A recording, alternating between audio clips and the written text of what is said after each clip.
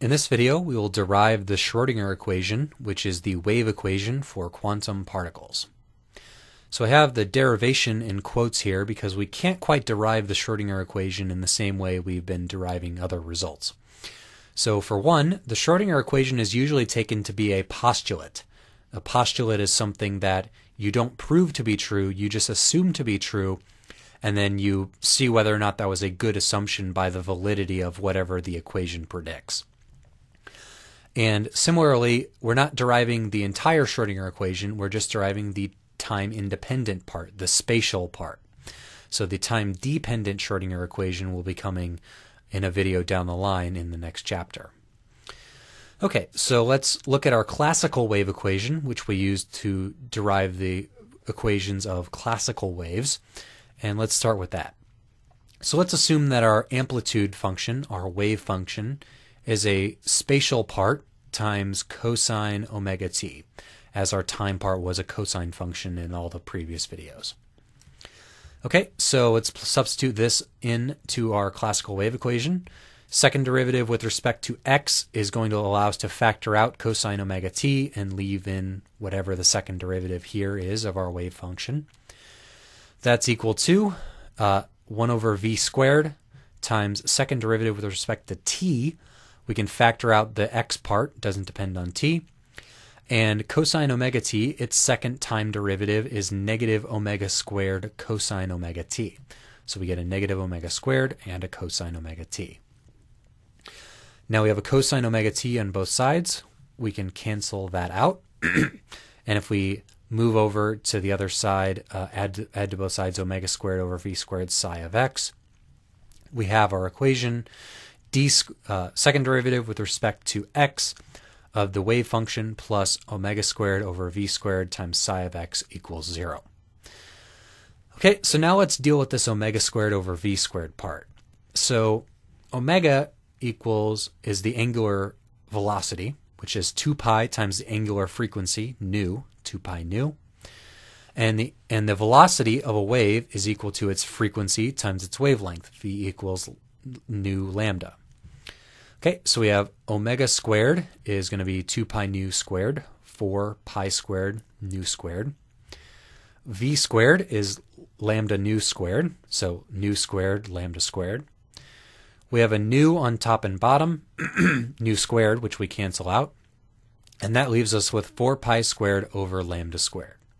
Okay, so we have second derivative with respect to x of psi of x plus 4 pi squared over lambda squared times psi of x equals 0.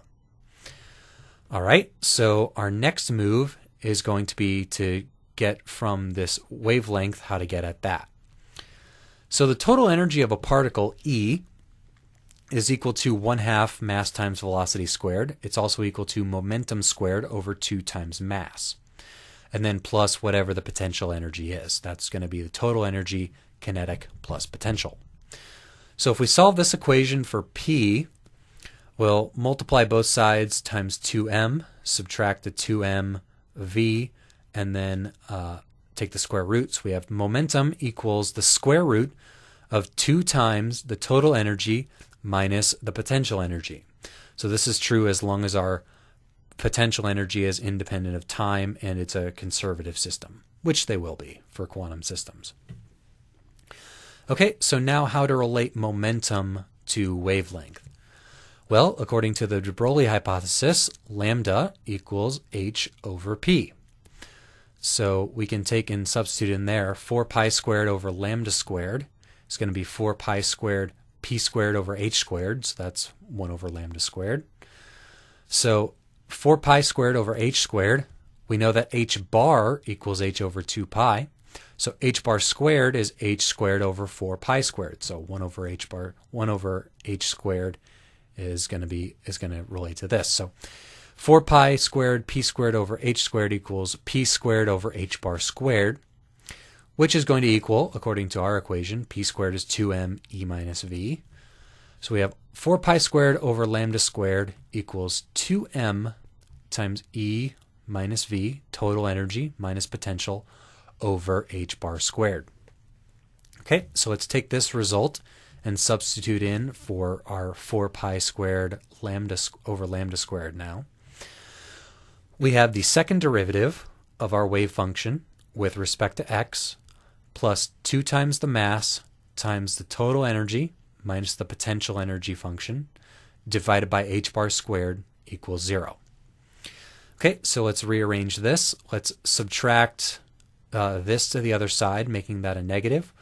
We're going to multiply times h bar squared over 2m, and then we're going to move our v of x to the other side. You should be able to convince yourself that algebraic manipulation will get you from here to here, which is our final result for the time-independent Schrodinger equation.